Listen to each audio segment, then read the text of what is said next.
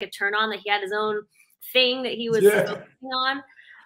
But like a month and a half before the Olympic trials, I got a stress fracture in my foot, and I was so bummed out about it. And I remember calling Matt, you know, after I found out that I had a stress fracture. I'm sorry, my eye waters. It's really annoying. That's all right. And I was so bummed out, and I was crying, and, you know, and he just said, like, he was a personal trainer at a personal training studio. And he's like, come to the gym, let me put you through a workout, get your mind off of things. And I went to the gym where he trained, and, you know, some of the like bodybuilders in the gym were like, you need to have her jump in the show. She looks like, you know, she has a good structure for it or whatever. Right.